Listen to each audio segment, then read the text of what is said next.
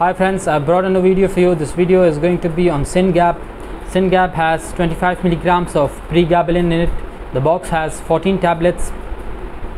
It's made by Pharmaceuticals and the price for the box is 150 rupees.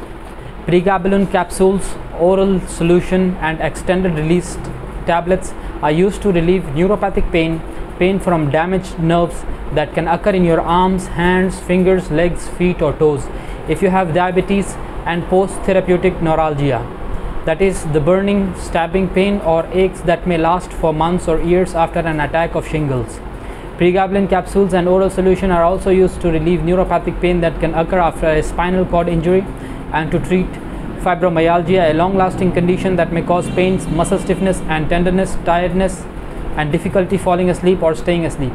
Pregabalin capsules and oral solutions are used along with other medications to treat certain types of seizures in adults and children 1 month of age and older. Pregabalin is in a class of medications called anticonvulsants.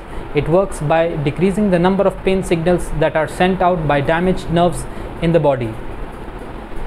Pregabalin comes as a capsule and an oral solution. This one is a capsule. It is usually taken with or without food 2 or 3 times a day. The extended release tablets are usually taken once daily after an evening meal. Take Pregabalin at around the same times every day. Follow the descriptions on your prescription label carefully and ask your doctor or pharmacist to explain any part you do not understand. Swallow the extended release tablets whole. Do not cut, chew or crush them. Your doctor will probably start you on a low dose of Pregabalin and may gradually increase your dose during the first week of treatment. Take Pregabalin exactly as described. Pregabalin may be habit forming. Do not take a larger dose. Take it more often or take it for a longer period than prescribed by your doctor.